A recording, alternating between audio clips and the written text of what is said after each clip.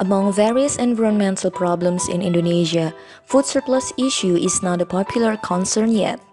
In fact, food surpluses from hospitality and food industries are often discarded and create environmental damage.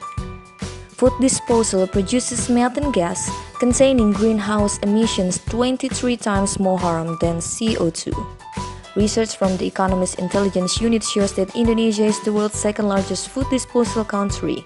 Every citizen dumps 300 kilograms of food waste per year, while on the other hand, there are 19.4 million Indonesians are still starving every day. Therefore, we initiate Garda Pangan. We coordinate the leftover food donation from various sources with the potential large food disposal. The leftover food in donations will be managed and sold very cheaply to deprived prosperous communities in Surabaya, while the food that is not feasible to eat will be used as animal feed, compost, and biogas energy.